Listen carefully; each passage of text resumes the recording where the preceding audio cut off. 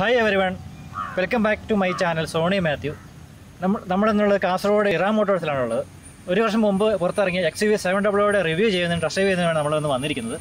അപ്പോൾ ഇതിൻ്റെ ഒരു കസ്റ്റമർ റിവ്യൂ ഞാൻ ഉടനെ ചെയ്യുന്നതായിരിക്കും. അപ്പോൾ ഈ വാഹനം നമ്മുടെ XUV700 നമ്മുടെ മുമ്പിൽ തന്നെയുണ്ട്.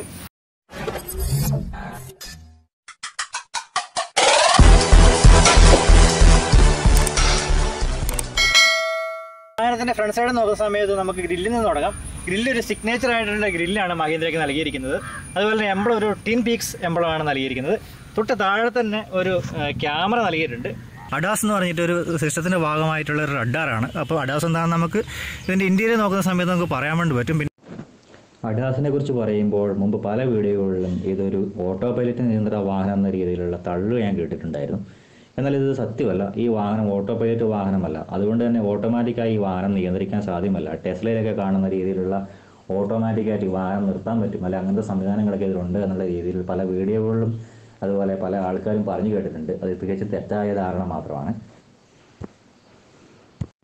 ഇപ്പോൾ നമുക്ക് സ്മാർട്ട് പൈലറ്റ് എന്താണെന്ന് നോക്കിക്കഴിഞ്ഞ് കഴിഞ്ഞാൽ ഈ വാഹനത്തിൽ അഡാസ് എന്ന സംവിധാനത്തിൽ കൊടുത്തിരിക്കുന്ന സെൻസറിന് 162 മീറ്റർ ചുറ്റളവിലുള്ള തടസ്സങ്ങൾ ഡിറ്റക്ട് ചെയ്യാനുള്ള സംവിധാനമുണ്ട്. അത് ജസ്റ്റ് എന്തെങ്കിലും തടസ്സം വരുവാണെന്നുണ്ടെങ്കിൽ ഡ്രൈവറെ അറിയിക്കുകയും ചെയ്യും. ഉദാഹരണം ഈ വാഹനം ഒരു 100 കിലോമീറ്റർ സ്പീഡിൽ നമ്മൾ ഡ്രൈവ് ചെയ്ത് പോകുകയാണെന്ന് നിങ്ങളൊന്ന് വിചാരിക്കുക. മുമ്പിൽ പെട്ടെന്നൊരു തടസ്സം വന്നു, ഉദാഹരണത്തിന് എന്തെങ്കിലും വാഹനങ്ങളോ അല്ലെന്നുണ്ടെങ്കിൽ മറ്റ് ആളുകളോ എന്തെങ്കിലും വന്നു എന്ന് വിചാരിക്കുക. അതിൽ ഉദാഹരണം ഞാനിപ്പോൾ ഈ വീഡിയോയിൽ ഒരു ആൾ മുമ്പിൽ പെട്ടെന്ന് വന്നു കഴിഞ്ഞാൽ എന്ത് സംഭവിക്കും എന്നുള്ളത് ഈ വീഡിയോയിൽ ഇപ്പം ഞാൻ ഇതിനോടൊപ്പം കാണിച്ചു. അപ്പോൾ വാഹനം ഡ്രൈവർക്ക് ജസ്റ്റ് അലർട്ട് തരും. അതാണ് നമ്മളിപ്പോൾ ജസ്റ്റ് ഇപ്പോൾ കണ്ടത്. ആ അലർട്ട് തരുന്ന സമയത്ത് തന്നെ ഈ വാഹനത്തിൻ്റെ സ്പീഡ് ഒരു 50% കുറയ്ക്കുകയാണ് ചെയ്യാറ്. അതുപോലെ തന്നെ സ്മാർട്ട് പൈലറ്റിന് മറ്റ് ഫീച്ചറുകൾ വർക്ക് ചെയ്യണമെന്നുണ്ടെങ്കിൽ ഈ വാഹനം പോകുന്ന വഴികളെല്ലാം നല്ല റോഡുകളായിരിക്കണം, കുണ്ടും കുഴിയില്ലാത്ത റോഡായിരിക്കണം. അത് കേരളത്തെ സംബന്ധിച്ച് എത്രത്തോളം നടക്കുമെന്നുള്ള കാര്യത്തിൽ സംശയമാണ്. അപ്പോൾ അതിന് മാത്രമല്ല വൈറ്റ് ലൈനോ യെല്ലോ ലൈനോ കൃത്യമായിട്ട് റോഡിൽ ഉണ്ടാകണം. അതിന് വാഹനം റോഡ് അതിൻ്റെ ബൗണ്ടറി തിരിച്ചറിയുന്നതിന് വേണ്ടിയിട്ടുള്ള ഒരു സംവിധാനമാണ്. അപ്പോൾ അതൊക്കെ ഉണ്ടെങ്കിൽ മാത്രമേ ഈ ഫീച്ചറൊക്കെ വർക്ക് ചെയ്യുള്ളൂ. നമ്മളിപ്പോൾ ക്രൂയിസ് കൺട്രോൾ സെറ്റ് ചെയ്ത് വെച്ചിട്ടാണ് ഈ വാഹനം ഓടിക്കുന്നതെങ്കിൽ മുമ്പിൽ എന്തെങ്കിലും തടസ്സം വരുന്നുണ്ടെങ്കിൽ ഓട്ടോമാറ്റിക്കായിട്ട് ക്രൂയിസ് കട്ടാവുന്നതാണ്. അതേസമയം 3 സെക്കൻഡിനുള്ളിൽ നമ്മൾ റൈറ്റിലേക്കോ ലെഫ്റ്റിലേക്കോ ഇൻഡിക്കേറ്റർ ഇട്ട് ആ തടസ്സത്തെ മറികടക്കുകയാണെങ്കിൽ ഓട്ടോമാറ്റിക്കായിട്ട് പഴയ സ്പീഡിലേക്ക് ഈ വാഹനം വരുന്നതാണ്. അല്ലെന്നുണ്ടെങ്കിൽ നമ്മൾ രണ്ടാമത് ക്രൂയിസ് സെറ്റ് ചെയ്യേണ്ടതുണ്ട്. അപ്പോൾ ഇത്രയൊക്കെ കാര്യങ്ങളാണ് ഇതിനെപ്പറ്റി ഈ സ്മാർട്ട് പൈലറ്റിനെ പറ്റി അഡാസ് എന്ന സംവിധാനത്തെ പറ്റി പറയാനുള്ളത്. ശരിക്കും ഇത് കമ്പനി തന്നെ മഹീന്ദ്ര കമ്പനി തന്നെ കസ്റ്റമേഴ്സിന് പറഞ്ഞു കൊടുക്കണം, അത് ബോധവൽക്കരിക്കണമെന്ന് ഇവിടുത്തെ സെയിൽസ് എക്സിക്യൂട്ടീവ്സിനോടും മറ്റും കൃത്യമായി പറഞ്ഞു കൊടുത്തിട്ടുള്ളതുമാണ്. പക്ഷേ മറ്റു പല വീഡിയോകളിലും ഇത് ഓട്ടോമാറ്റിക്കായിട്ട് നിർത്തുമെന്നുള്ള രീതിയിലുള്ള പ്രചാരണം പലപ്പോഴായിട്ട് ഞാൻ പലയിടത്തുനിന്നും കാണുന്നുണ്ട്. അല്ലെങ്കിൽ അങ്ങനെ ആ ഒരു വീഡിയോ കാണുന്ന സമയത്ത് നമുക്ക് അങ്ങനെയാണ് മനസ്സിലാക്കാൻ സാധിക്കുക. പക്ഷേ അത് തെറ്റായ ധാരണ മാത്രമാണ് എന്നാണ് എനിക്ക് ഈ സമയത്ത് പറയാനുള്ളത്. പിന്നെ ഈ വാഹനത്തിൻ്റെ പറയേണ്ടതെന്ന് വെച്ചാൽ ഹെഡ്ലൈറ്റാണ്. ഹെഡ്ലൈറ്റിനെ പറ്റി പറഞ്ഞ വെച്ചാൽ ഏകദേശം 5ഓളം ഫീച്ചേഴ്സ് ഈ ഹെഡ്ലൈറ്റിൽ അടങ്ങിയിട്ടുണ്ട്. അത് എന്താണെന്ന് വെച്ച് കഴിഞ്ഞാൽ ഒന്ന്, ഈ ഹെഡ്ലൈറ്റിൻ്റെ ടേൺ ഇൻഡിക്കേറ്റേഴ്സ് സീക്വൻഷ്യലായിട്ടുള്ള ടേൺ ഇൻഡിക്കേറ്റേഴ്സാണ്. അതുപോലെ രണ്ടാമത്തെ ഇതെന്ന് പറയുന്നത് ഹെഡ്ലൈറ്റ് ഒരു LED ഹെഡ്ലൈറ്റാണ് കൊടുത്തിരിക്കുന്നത്. അതുപോലെ തന്നെ ഇതിൻ്റെ day time running lamp dual day time running ലാമ്പാണ് ഈ വാഹനത്തിൽ നൽകിയിരിക്കുന്നത്. അതുപോലെ തൊട്ട് താഴെ തന്നെ ഒരു കോർണറിങ് ലൈറ്റും ഫോഗ് ലാമ്പൊക്കെ നൽകിയിട്ടുണ്ട്. അതും നല്ലൊരു എന്താ പറയുക ഒരു ഓപ്ഷനാണ്. പിന്നെ അതിലേറെ പറയാൻ വേണ്ട ഒരു ഹൈ ബീം അസിസ്റ്റ് എന്ന് പറഞ്ഞിട്ടൊരു സംഭവം ഇതിൽ കൊടുത്തിട്ടുണ്ട്. അപ്പോൾ ഹൈ ബീം അസിസ്റ്റ് എന്ന് പറഞ്ഞാൽ 80 കിലോമീറ്ററിന് മുകളിൽ ഈ വാഹനം സഞ്ചരിക്കുകയാണെന്നുണ്ടെങ്കിൽ ഈ വാഹനത്തിൻ്റെ ഹൈ ബീം അസിസ്റ്റ് എന്ന് പറയുന്ന ഈ ഹെഡ്ലൈറ്റ് കുറച്ച് ബ്രൈറ്റ് ആയിട്ട് കത്തും. അപ്പം നമുക്ക് രാത്രിക്ക് ഡ്രൈവർക്ക് നല്ലൊരു വിസിബിലിറ്റി കിട്ടും. അപ്പം എന്താ പറയുക കുറച്ച് നല്ല വിസിബിലിറ്റി കിട്ടുന്നതുകൊണ്ട് വണ്ടി ആക്സിഡൻറ്റിൽ പെടാനുള്ള സാധ്യതകൾ വളരെ കുറവാണ്. പിന്നെ ഇതിൻ്റെ ഡിസൈൻ പറയുന്ന സമയത്ത് ഒരു പ്രീമിയം ഡിസൈനാണ്. അതുപോലെ തന്നെ ഒരു യൂറോപ്യൻ ഡിസൈനാണ് ഈ വാഹനത്തിന് കൊടുത്തിരിക്കുന്നത്. നമുക്കൊന്ന് ചുറ്റും ഒന്ന് നടന്നു നോക്കിക്കഴിഞ്ഞാൽ നമുക്ക് അറിയാൻ വേണ്ടി വരുന്നുണ്ട്. ഇപ്പോൾ ടയറാണെങ്കിലും അല്ലെങ്കിൽ എന്താ പറയുക സൈഡ് പോർഷനൊക്കെ ആണെങ്കിലും എല്ലാം ഒരു പ്രീമിയം ലുക്കാണ്. അതുപോലെ നമുക്ക് ബാക്കിൽ പോയി നോക്കിക്കഴിഞ്ഞാലും ജസ്റ്റ് ഒന്ന് നോക്കിക്കഴിഞ്ഞാൽ നമുക്ക് കാണാൻ വേണ്ടി പറ്റും.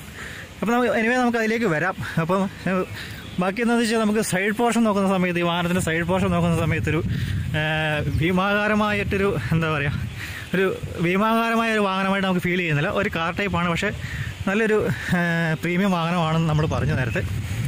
അപ്പോൾ ഇതിൻ്റെ ടയർ എന്ന് പറയുന്നത് 18 ഇഞ്ച് ഡയമണ്ട് കട്ട് അലോയ് വീലാണ്. അതുപോലെ തന്നെ 4 സൈഡിലും അതിൻ്റെ സൈഡ് പോർഷൻ നോക്കുന്ന സമയത്ത് ടയർ നോക്കാം. ടയർ വരുന്ന സമയത്ത് 18 ഇഞ്ച് ഡയമണ്ട് കട്ട് അലോയ് വീലാണ് നൽകിയിരിക്കുന്നത്. അതിമനോഹരമായ ഒരു അലോയ് വീലാണ് നൽകിയിരിക്കുന്നത്. പിന്നെ സൈഡ് പോർഷനിലേക്ക് വരുന്ന സമയത്ത് ഈ പ്രൈസ് റേഞ്ചിലുള്ള മറ്റു വാഹനങ്ങളില്ലാത്ത ഡോർ ഹാൻഡിലാണ്, അതായത് 1 ടച്ച് ഡോർ ഹാൻഡിലാണ് നൽകിയിരിക്കുന്നത്. നമുക്ക് ഈസി ആയിട്ട് ഓപ്പൺ ചെയ്യാനൊക്കെ പറ്റുന്ന രീതിക്കുള്ള ഒരു ഡിസൈനാണ് കൊടുത്തിരിക്കുന്നത്. പിന്നെ നമുക്ക് സൈഡിലേക്ക് വരുന്ന സമയത്ത് ഇതൊരു XUV700 എന്ന് പറയുന്നത് ഒരു 3rd ജനറേഷൻ ആണെന്ന് നമുക്ക് വേണ്ടി പറയാൻ വേണ്ടി പറ്റും. മുമ്പ് 500 അതുപോലെ 300 എന്ന് പറഞ്ഞ 2 മോഡലായിരുന്നു വന്നിരുന്നത്. ഇപ്പോൾ ഈ വാഹനത്തിൻ്റെ സൈഡ് പോർഷൻ നോക്കുന്ന സമയത്ത് നമുക്ക് ആ പഴയ വാഹനങ്ങളിലേക്കുള്ള ചെറിയ ഒരു സാമ്യം നമുക്ക് അനുഭവപ്പെടുന്ന പോലെ തോന്നുന്നുണ്ട്. ശരിക്കും ഇതിൻ്റെ വേറൊരു തരത്തിലാണുള്ളത് എങ്കിലും കാണുന്ന സമയത്ത് ഒരു ചെറിയ സാമ്യമൊക്കെ നമുക്ക് തോന്നുന്നുണ്ട്. ഈ വാഹനത്തിൻ്റെ പിൻഭാഗം നോക്കുന്ന സമയത്ത് മഹീന്ദ്രയുടെ മനോഹരമായ ടിൻ പീക്സ് എംബിൾ ഇവിടെ നൽകിയിട്ടുണ്ട്. ഇതിൻ്റെ സൈഡിൽ തന്നെ ഒരു ക്യാമറ നൽകിയിട്ടുണ്ട്. പിന്നെ ഇവിടെ XUV700 എന്ന് പറഞ്ഞ നല്ല മനോഹരമായ ഒരു ബാഡ്ജിങ് ഉണ്ട്. അതുപോലെ തന്നെ ബാക്കിലെ സെൻസേഴ്സ് ഇവിടെ നൽകിയിട്ടുണ്ട്. അപ്പം നമ്മൾ ഈ വാഹനത്തിൻ്റെ ടെയിൽ ലാമ്പ് നോക്കുന്ന സമയത്ത് ഒരു LED ടേൺ ഇൻഡിക്കേറ്റേഴ്സ് സീക്വൻഷ്യലായിട്ട് നൽകിയിട്ടുണ്ട്. അതുപോലെ തന്നെ തൊട്ട് താഴെ റിവേഴ്സ് ലൈറ്റും സ്റ്റോപ്പ് ലാമ്പും നൽകിയിട്ടുണ്ട്. അത് രണ്ടും ഹാലജനാണ്. നമ്മൾ ഈ വാഹനത്തിൻ്റെ ഉള്ളിലാണുള്ളത്. ഇപ്പം നമുക്കിവിടെ നോക്കുന്ന സമയത്ത് ഏറ്റവും ആദ്യം നമ്മുടെ ശ്രദ്ധയിൽപ്പെടുന്നത് ഒരു ഇൻഫർടൈൻമെൻറ്റ് സിസ്റ്റമാണ്. ഇത് 10.25 ഇഞ്ചിൻ്റെ 2 പാനലാണ്. അത് ഡുവൽ പാനലായിട്ടുള്ള ഇൻഫർടൈൻമെൻറ്റ് സിസ്റ്റമാണ് നമ്മളിതിൽ കാണുന്നത്. അതിൽ ഒരെണ്ണം നമുക്ക് ആൻഡ്രോയിഡ് 7 വർക്ക് ചെയ്യുന്നതാണ്. അതുപോലെ ടച്ചാണ്. അതുപോലെ ഈ ഒരു സിസ്റ്റം ടച്ചല്ല, മാനുവലി നമുക്ക് ബട്ടൺസൊക്കെ ഈ സ്റ്റെയറിങ്ങിൻ്റെ റൈറ്റ് സൈഡിൽ നൽകിയിട്ടുണ്ട്.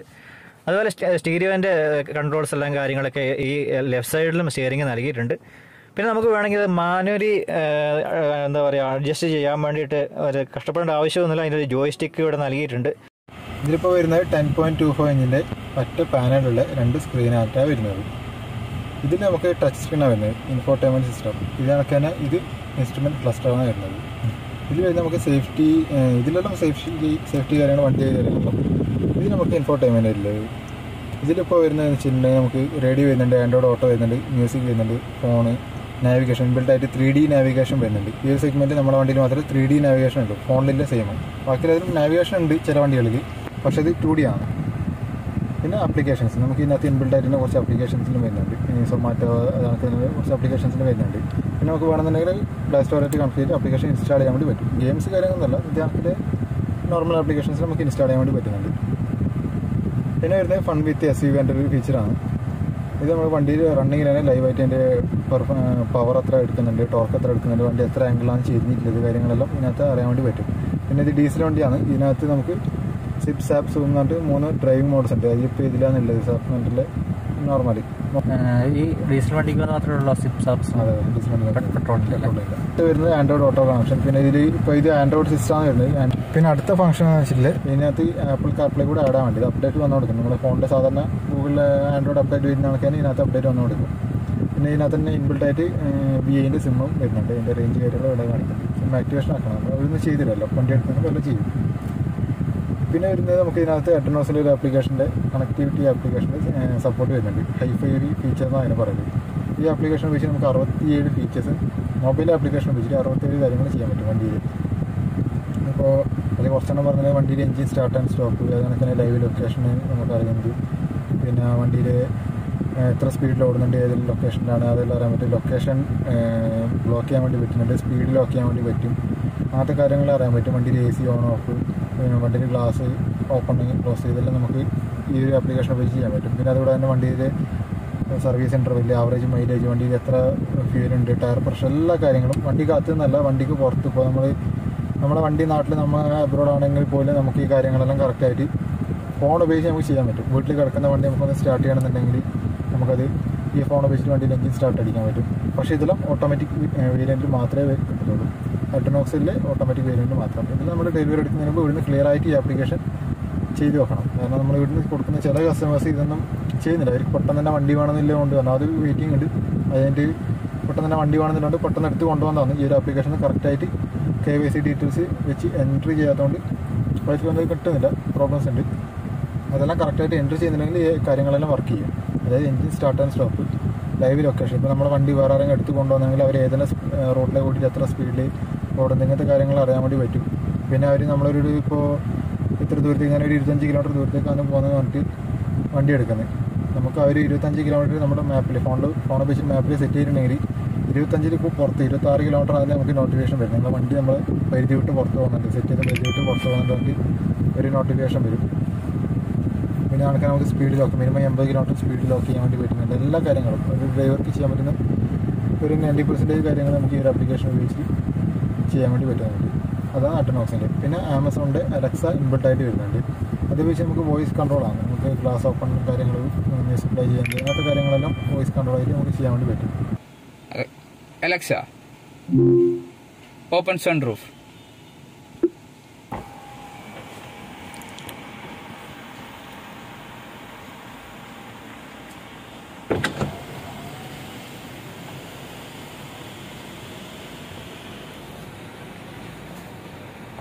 ക്ലൈമറ്റ് ചൂടായതുകൊണ്ട് ഞാൻ ക്ലോസ് ചെയ്യുന്നുണ്ട്.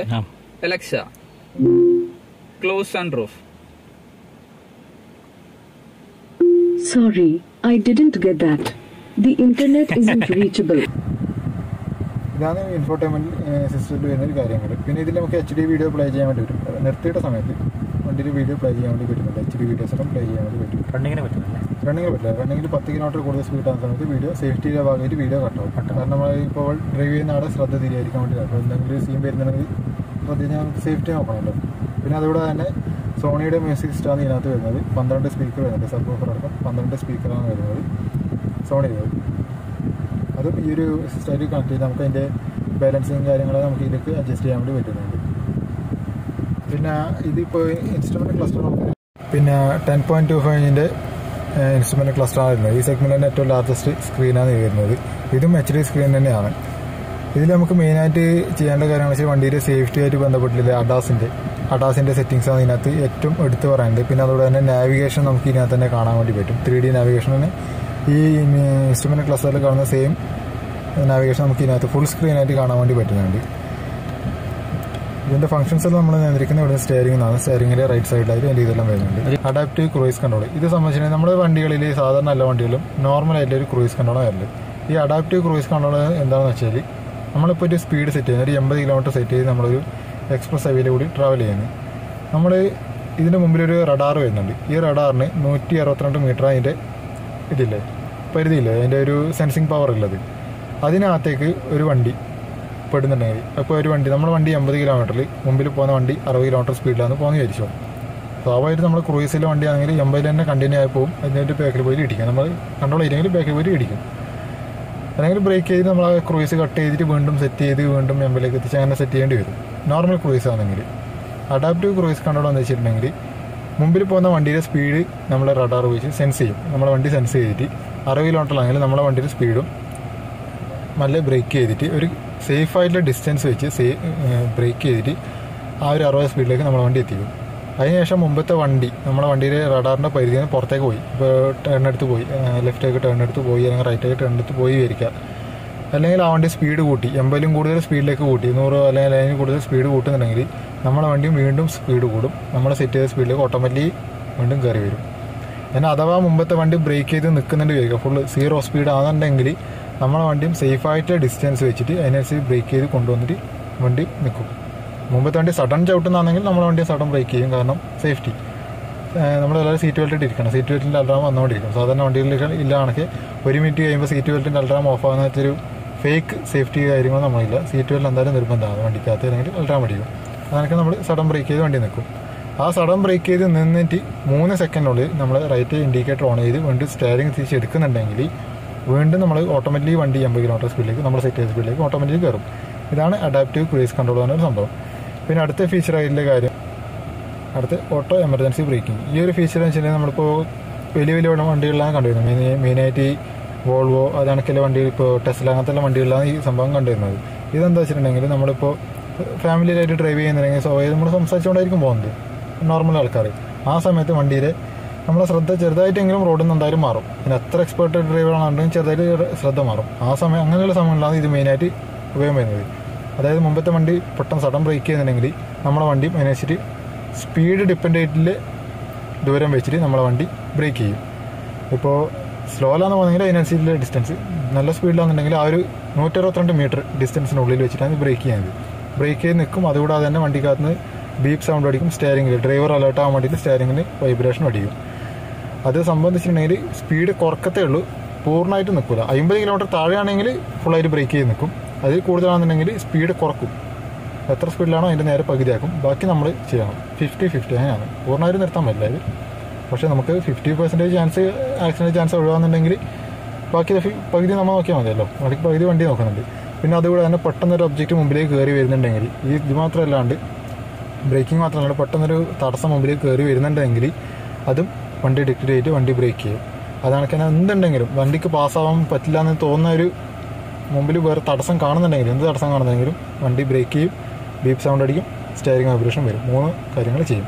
നമുക്ക് ലെയിൻ കീപ്പ് അസിസ്റ്റൻ്റ് ഒരു ഫീച്ചർ ആയിരുന്നത് ഇത് വെച്ചിട്ടുണ്ടെങ്കിൽ നമ്മുടെ വണ്ടി റോങ് സൈഡ് പോകുന്നുണ്ടെങ്കിൽ, അതായത് വണ്ടിയിൽ ഇപ്പോൾ കറക്റ്റായിട്ട് റോഡിൽ വൈറ്റ് ലൈനോ അല്ലെങ്കിൽ യെല്ലോ ലൈനിലെ റോഡാണെങ്കിൽ അല്ലെങ്കിൽ നീറ്റിലെ റോഡാണെങ്കിൽ വണ്ടി പുറത്തേക്ക് പോകുന്നുണ്ടെങ്കിൽ, ഇപ്പോൾ ലെഫ്റ്റോ റൈറ്റോ എങ്ങോട്ടായാലും ഈ ഒരു ട്രാക്ക് വിട്ട് പുറത്ത് പോകുന്നുണ്ടെങ്കിൽ വണ്ടി നമുക്ക് അലേർട്ട് തരും. കൂടാതെ തന്നെ സ്റ്റെയറിംഗിൽ ചെറുതായിട്ട് ഒരു സ്റ്റെയറിംഗ് ഒന്ന് തിരിക്കുകയും ചെയ്യും.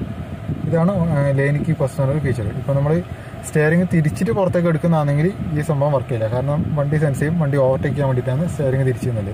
അല്ലാണ്ട് ആ ഒരു ഫ്ലോയിൽ ഇങ്ങനെ പോകുന്നുണ്ടെങ്കിൽ, സ്റ്റെയറിംഗ് തിരിയാണ്ട് തന്നെ വണ്ടി പുറത്തേക്ക് പോകുന്നതായിട്ട് വണ്ടി സെൻസ് ചെയ്തിട്ടുണ്ടെങ്കിൽ അതിനർത്ഥം ഡ്രൈവർ ശ്രദ്ധയില്ലാണ്. പിന്നെ അത് മാത്രമല്ല, നമ്മൾ സ്റ്റെയറിംഗിലെ പിടുത്തത്തിൻ്റെ ഒരു പവർ ഇതെല്ലാം വണ്ടി സെൻസ് ചെയ്തുകൊണ്ടിരിക്കുന്നത്. ഫുള്ള് സെൻസറാണ് ഇതിനകത്ത് വരുന്നത്. എല്ലാം വണ്ടി സെൻസ് ചെയ്തുകൊണ്ടിരിക്കുന്നത്. സ്റ്റെയറിംഗ് ലൂസായിട്ടാണ് വണ്ടി പുറത്തേക്ക് ഇങ്ങനെ പോകുന്നുണ്ടെങ്കിൽ തീർച്ചയായിട്ടും സ്റ്റെയറിംഗ് റിട്ടേൺ ചെയ്യും. അല്ലെങ്കിൽ അല്ലാണ്ട് പുറത്തേക്ക് പോകുന്നതാണെങ്കിൽ നമുക്ക് അലേർട്ട് വരെ മാത്രമേ ഉള്ളൂ. ഇതിനകത്ത് വണ്ടി പുറത്തേക്ക് പോകേണ്ടത്. ലെഫ്റ്റ് ആണെങ്കിൽ ലെഫ്റ്റ് സൈഡ് കാണിച്ചു തരും, റൈറ്റ് ആണെങ്കിൽ റൈറ്റ് കാണിച്ചിട്ട് നമുക്ക് അലേർട്ട് വരും. വണ്ടി ഇതാക്കാനില്ല. സ്റ്റെയറിംഗ് നമുക്ക് പിടുത്തം ലൂസാണെന്നുണ്ടെങ്കിൽ സ്റ്റെയറിംഗ് ഓട്ടോമാറ്റിക് തിരിഞ്ഞിട്ട് നമ്മൾ മുന്നേ ട്രാക്കിലേക്ക് എത്തിക്കും. അതുകൂടാതെ തന്നെ നമുക്ക് വൈബ്രേഷൻസും ബീപ്പ് സൗണ്ടും കാര്യങ്ങളെല്ലാം വരും. നമ്മൾ ഡ്രൈവർ അലേർട്ട് ആവാൻ വേണ്ടില്ല. അതാണ് ലെയിൻ കീപ്പ് അസിസ്റ്റൻ്റ് ഫീച്ചർ. അത് മോശം റോഡുകളിൽ നിന്ന് കിട്ടില്ല, റഫ് റോഡുകളിൽ നിന്ന് മാത്രം. ഇപ്പോൾ ഒരു ലെഫ്റ്റ് സൈഡിൽ റോഡിന് പുറത്ത് ഇറങ്ങുന്നുണ്ടെങ്കിൽ വണ്ടിയിൽ സസ്പെൻഷൻ്റെ സെൻസ് ചെയ്തിട്ട് അതിനകത്ത് ട്രാക്ഷൻ കൺട്രോൾ ഉപയോഗിച്ചിട്ട് നമുക്ക് കാണിച്ചു തരും. സ്മാർട്ട് പൈലറ്റ് ഈ ഒരു സംഭവം എന്ന് വെച്ചിട്ടുണ്ടെങ്കിൽ എല്ലാ ഫീച്ചേഴ്സും എല്ലാ ഫീച്ചേഴ്സും എല്ലാം ഒരുമിച്ച് വർക്ക് ചെയ്യുന്നതാണ്. സ്മാർട്ട് പൈലറ്റാണ് ഏറ്റവും അഡ്വാൻസ്ഡ് ആയിട്ട് എല്ലാവരും പറയുന്നത്. നമ്മുടെ ടെസ്ലയിലെല്ലാം കാണുന്ന ഓട്ടോ പൈലറ്റിൻ്റെ ഒരു ഫസ്റ്റ് വേർഷനാണ് സ്മാർട്ട് പൈലറ്റ് ഉള്ളത്. ഇതേ സംബന്ധം നമ്മുടെ ഡ്രൈവിങ്ങിനിടയിൽ അഥവാ നമ്മൾ ഉറങ്ങി പോയിട്ടുണ്ടെങ്കിൽ വണ്ടി തന്നെ ഓട്ടോമാറ്റിക്കലി ഡ്രൈവ് ചെയ്യും. ഈ സംഭവം എങ്ങനെയാണ് വർക്ക് ചെയ്യുന്നതെങ്കിൽ, നമ്മൾ റോഡ് ക്ലിയർ ആയിരിക്കണം. റോഡിൽ ട്രാക്ക് വൈറ്റ് ലൈനോ അല്ലെങ്കിൽ യെല്ലോ ലൈനോ കറക്റ്റ് ക്ലിയർ ആയിരിക്കണം. അതിൻ്റെ ക്യാമറയും കാര്യങ്ങളും സെൻസറെല്ലാം വരുന്നുണ്ട്. നമുക്ക് ഫസ്റ്റ് തന്നെ വണ്ടി ഉറങ്ങാൻ വേണ്ടി വിടില്ല. നമുക്ക് അലേർട്ട് വന്നുകൊണ്ടിരിക്കും. ടീ ബ്രേക്ക് എന്ന് പറഞ്ഞിട്ട് അലേർട്ട് വന്നുകൊണ്ടിരിക്കും. എന്നിട്ട് നമ്മൾ ഉറങ്ങി പോകുന്നുണ്ടെങ്കിൽ വണ്ടി ഓട്ടോമാറ്റിക്കലി ഡ്രൈവ് ചെയ്യാൻ വേണ്ടി തുടങ്ങും. ഈ സംഭവം എങ്ങനെയാണ് വർക്ക് ചെയ്യുന്നത്, ഈ ട്രാക്ക് സെൻസ് ചെയ്തിട്ടാണ് വണ്ടി പോകുന്നത്. അതിനനുസരിച്ച് ഇപ്പോൾ എല്ലാ ഫീച്ചേഴ്സും ഇതിനകത്ത് വർക്ക് ചെയ്യും. ഇപ്പോൾ സ്പീഡ് ലിമിറ്റ് ഉണ്ടെങ്കിൽ അത് കാര്യങ്ങൾ, ഹമ്പ് കാര്യങ്ങളെല്ലാം ട്രാക്ക് ചെയ്തിട്ട് അതിനനുസരിച്ച് സ്പീഡ് ഓട്ടോമാറ്റിക് സ്പീഡ് സെറ്റ് ചെയ്തിട്ട് എല്ലാം അങ്ങനെയാണ് ഈ സംഭവം വർക്ക് ചെയ്യുന്നത്. ഫുള്ളി ഓട്ടോമാറ്റിക്കലി അത് സേഫായ രീതിയിൽ എമർജൻസി ബ്രേക്കിംഗ് വർക്ക് ചെയ്യും. ആ സമയത്ത് ലെയിൻ കീപ്പ് അസിസ്റ്റ്, പിന്നെ ട്രാഫിക് സൈൻ റെക്കഗ്നേഷൻ, അങ്ങനെ എല്ലാ കാര്യങ്ങളും ഒരുമിച്ച് വർക്ക് ചെയ്യുന്നത്. അതെല്ലാം നോക്കിയിട്ട് വണ്ടി ഡ്രൈവ് ചെയ്യുന്നതാണ്. ഈ ലൈൻ തീരുന്ന സ്ഥലം എവിടെയാണോ അവിടെ വണ്ടി നോർമലി ബ്രേക്ക് ചെയ്യുന്നുണ്ട്. സഡൻ ബ്രേക്കല്ല, നോർമലി ബ്രേക്ക് ചെയ്ത് വണ്ടി സ്റ്റോപ്പ് ആവും, കസ്റ്റമറെ സേഫ്റ്റി നോക്കിയിട്ട്. ഇതാണ് സ്മാർട്ട് പൈലറ്റ് വരുന്നത്. ഇതിനും കുറേ ഫീച്ചേഴ്സ് വരുന്നുണ്ട്. പക്ഷേ ഞാൻ ചുരുക്കി പറയുന്നതാണ്. അത്യാവശ്യം നമുക്ക് എടുത്തു പറയാനുള്ള കാര്യങ്ങൾ ചുരുക്കി പറയുന്നതാണ്. പിന്നെ അടുത്ത ഫീച്ചർ എന്താ വെച്ചിട്ടുണ്ടെങ്കിൽ, ഇതെല്ലാം അഡാസിൽ ഇൻക്ലൂഡ് ആയിട്ട് വരുന്നതാണ്. ഹൈ ബീം അസിസ്റ്റ് പറഞ്ഞ ഒരു ഫീച്ചറാണ്. ഈ ഒരു ഫീച്ചർ എന്താ വെച്ചിട്ടുണ്ടെങ്കിൽ, നമ്മൾ ഈ സെയിം ഈ റഡാർ ഉപയോഗിച്ചിട്ട് സെൻസ് ചെയ്യുന്നതാണ്. നമ്മുടെ 162 മീറ്റർ ഡിസ്റ്റൻസ് നമ്മളിപ്പോൾ ഹെഡ്ലൈറ്റ് ഓൺ ചെയ്ത് ഓട്ടോ മോഡിലാണ് വെക്കുന്നതെങ്കിൽ, ഈ ഒരു ഫംഗ്ഷനും കൂടെ ഓൺ ആണെന്നുണ്ടെങ്കിൽ ഈ 162 മീറ്ററിനുള്ളിലേക്ക് പുറത്തുനിന്നൊരു വണ്ടി കടന്നു വന്നു, രാത്രി അല്ലെങ്കിൽ വണ്ടി കടന്നു വരുന്നുണ്ടെങ്കിൽ നമ്മുടെ വണ്ടി ഹൈ ബീമിലാണെന്നുണ്ടെങ്കിൽ അത് ഓട്ടോമാറ്റിക്കലി ഡിം ആവും, ബ്രൈറ്റിലാണെന്നുണ്ടെങ്കിൽ ഡിം ആവും. അതിനുശേഷം ആ വണ്ടി പാസ്സായതിനു ശേഷം വീണ്ടും ബ്രൈറ്റ് ആവും. പിന്നെ അതുകൂടാതെ തന്നെ വണ്ടിയുടെ സ്പീഡ് 80 കിലോമീറ്റർ കൂടുതൽ പോകുന്നുണ്ടെങ്കിൽ ഹെഡ്ലൈറ്റ് കുറച്ചും കൂടെ ബ്രൈറ്റ് ആവും. കാരണം കൂടുതൽ വിസിബിൾ ആവാൻ വേണ്ടിയിട്ട് കാഴ്ചകൾ. കാരണം നമ്മൾ സ്പീഡിൽ പോകുമ്പോൾ അതിനനുസരിച്ച് ദൂരെ കാഴ്ച നമുക്ക് കിട്ടണം. എന്നാൽ മാത്രമേ മുമ്പിൽ എന്നാൽ വണ്ടി ഉണ്ടോ കാര്യങ്ങളെല്ലാം അറിയാൻ വേണ്ടി പറ്റും. അതിന് വേണ്ടി കുറച്ചും കൂടെ ഹെഡ്ലൈറ്റ് ബ്രൈറ്റ് ആവും. ഈ ഒരു ഫംഗ്ഷൻസ് എല്ലാം നമ്മുടെ വണ്ടീനെ അഡാസിൻ്റെ തന്നെ നമ്മുടെ ഈ ഒരു സെഗ്മെൻറ്റിൽ നമ്മുടെ വണ്ടീനാണ് ഫസ്റ്റ് ഉള്ളത്, വേറൊരു വണ്ടിയിലും ഇല്ല. അതാണ് ഹൈ ബീം അസിസ്റ്റ്. പിന്നെ വരുന്ന ഏറ്റവും ലാസ്റ്റത്തെ ഒരു ഫംഗ്ഷനായിട്ട് വരുന്നത് ട്രാഫിക് സൈൻ റെക്കഗ്നേഷൻ എന്നൊരു ഫംഗ്ഷനാണ് വരുന്നത്. ഈ ഒരു സംഭവം എന്ന് വെച്ചിട്ടുണ്ടെങ്കിൽ ഇവിടെ കാണുന്നുണ്ടല്ലോ ഈ ഒരു ബട്ടൺ, നമ്മുടെ റോഡ് സൈഡിൽ ബോർഡുകൾ, ട്രാഫിക് ബോർഡുകൾ, സൈൻ ബോർഡുകൾ ഉണ്ടാവും. ആ ബോർഡിൽ നമ്മൾ നല്ല സ്പീഡിൽ പോകുന്ന സമയത്ത് നമുക്ക് ചിലപ്പോൾ അത് ശ്രദ്ധിക്കാൻ പറ്റിയിരുന്നില്ല. ആ ഒരു ബോർഡ്, ഇങ്ങനത്തെ ബോർഡുകളെല്ലാം വണ്ടി സെൻസ് ചെയ്യും. വണ്ടിയിൽ ക്യാമറ ഉപയോഗിച്ചിട്ട്, ഫ്രണ്ടിൽ ക്യാമറ ഉണ്ട്, ടോട്ടൽ 5 ക്യാമറ വരുന്നുണ്ട് ഫുൾ ഓപ്ഷൻ ആകുമ്പോൾ. അതിൽ 4 360 ഡിഗ്രിയിലും ഒരെണ്ണം ഈ സേഫ്റ്റി ആയിട്ട് വരുന്നതാണ്. അപ്പോൾ ഈ ക്യാമറ ഇതെല്ലാം സെൻസ് ചെയ്തുകൊണ്ടിരിക്കുന്നുണ്ട്. ഈ കാര്യങ്ങളെല്ലാം റോഡ് സൈഡിലെ എല്ലാ ബോർഡുകൾ കാര്യങ്ങൾ ഇപ്പോൾ നിങ്ങൾ സ്പീഡ് ലിമിറ്റ് ടേൺ കാര്യങ്ങളെല്ലാം വണ്ടി സെൻസ് ചെയ്തുകൊണ്ട് നിൽക്കുന്നുണ്ട്. അത് നമുക്ക് സ്ക്രീനിൽ കാണിച്ചു തരും. ഇതെല്ലാം സ്മാർട്ട് പൈലറ്റ് വർക്ക് ചെയ്യുമ്പോൾ ഇതിനകത്ത് വർക്ക് ചെയ്യും. അതിനനുസരിച്ച് ടേൺ ഉണ്ടെങ്കിൽ അതിനനുസരിച്ച് വണ്ടി സ്പീഡ് ഓട്ടോമാറ്റിക് അഡ്ജസ്റ്റ് ആവും. നമ്മൾ ഇതാക്കണമെങ്കിൽ ഈ ഉറങ്ങുന്നതിന് മുമ്പായിട്ട് നമുക്ക് വണ്ടി കുറേയായിട്ട് ഇത് വരും. നമ്മളൊരു കോട്ടോ ആയിട്ട് അവരെ വണ്ടി അതിന് വരെയുള്ള സെൻസർ വരെ ഇതിനകത്ത് വരുന്നുണ്ട്. അതുവരെ വണ്ടി സെൻസ് ചെയ്ത് നമുക്ക് അലേർട്ട് വന്നു കൊടുക്കും. ടേക്ക് ടീ ബ്രേക്ക് എന്ന് പറഞ്ഞാൽ ഒരു സെൻസർ വന്നു കൊടുക്കും. സ്റ്റിയറിംഗ് വൈബ്രേഷൻ ബീപ്പ് സൗണ്ട് എല്ലാം കേൾക്കും. പിന്നെ വരുന്നത് നമുക്ക് ഇൻസ്ട്രുമെന്റ് ക്ലസ്റ്ററിൽ തന്നെ 3D നാവിഗേഷൻ വരുന്നുണ്ട്. ഈ സെഗ്മെന്റ് വേറൊരു വണ്ടിയിൽ ഈ ഒരു ഫീച്ചർ ഇല്ല, 3D നാവിഗേഷൻ. ഇതിപ്പോൾ ഇത്ര പോരായിട്ട് കാണുന്നത്. അതിനകത്ത് നമുക്ക് സ്പീഡോമീറ്ററും ടാക്കോമീറ്ററും കാര്യങ്ങളും കാണുന്നുണ്ട്. ഇത് നമുക്ക് ഫുൾ സ്ക്രീൻ ആക്കണമെങ്കിൽ ഈ ഒരു ബട്ടൺ പ്രസ് ചെയ്ത് പിടിച്ചിട്ടുണ്ടെങ്കിൽ സൈഡിലത്തെ ഒരു ബട്ടൺ പ്രസ് ചെയ്ത് പിടിച്ചിട്ടുണ്ടെങ്കിൽ ഇത് ഫുൾ സ്ക്രീൻ ആവും. നമ്മൾ ഒരു സെലക്ട് ബട്ടൺ പ്രസ് ചെയ്ത് പിടിച്ചാൽ ഫുൾ സ്ക്രീൻ ആവും. ആ സമയത്ത് ഇതിൻ്റെ സ്പീഡ് കാര്യങ്ങളിൽ ഇവിടെ കാണിക്കും. പിന്നെ നോർമലാക്കിയിട്ട് നമുക്ക് ചുരുക്കാനും പറ്റും. ഇത്ര കാര്യങ്ങളാണ് ഇതിനകത്ത് വരുന്നത്. അപ്പോൾ നമുക്ക് ഈ വാഹനത്തിൽ 360 ക്യാമറ ഒന്ന് നോക്കാം. അതിനുള്ള സ്വിച്ച് ഇവിടെയുണ്ട്. ജസ്റ്റ് ഒന്ന് പ്രസ് ചെയ്ത് കഴിഞ്ഞാൽ 360 ക്യാമറേൻ്റെ സംവിധാനം വരും. ഈ 360 ക്യാമറയ്ക്ക് മറ്റൊരു പ്രത്യേകതയുണ്ട്. ജസ്റ്റ് ഇത് ഹോൾഡ് ചെയ്ത് പിടിച്ചു കഴിഞ്ഞാൽ നമുക്ക് ഡാഷ് ക്യാമിന് പകരമായിട്ട് ഇത് ഉപയോഗിക്കാൻ വേണ്ടി പറ്റും. അപ്പോൾ നമുക്ക് ഈ ബട്ടൺ എന്താ പറയുക ഹോൾഡ് ചെയ്ത് കഴിഞ്ഞ് കഴിഞ്ഞാൽ ഇതുപോലത്തെ ഒരു ഓപ്ഷൻ വരും.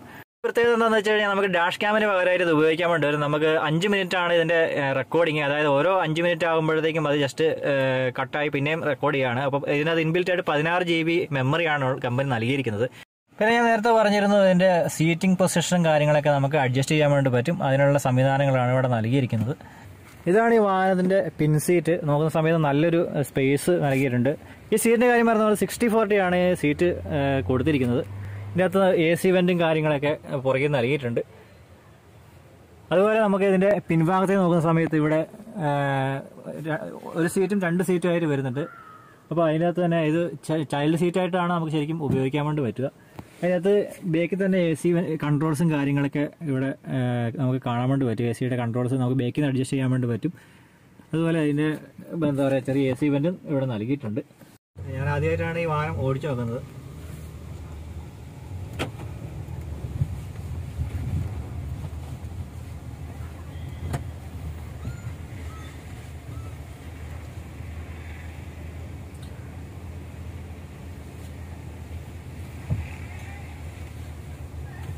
വലിയൊരു വാഹനമാണെങ്കിലും ഈസി ആയിട്ട് ഡ്രൈവ് ചെയ്യാൻ വേണ്ടി പറ്റുന്നുണ്ട്. ഇത് ചെറിയ ഇടുങ്ങിയ റോഡാണ് കേട്ടോ. അങ്ങനെ നമ്മുടെ ഷോറൂമിൻ്റെ മുമ്പിൽ എത്തിയിട്ടുണ്ട്.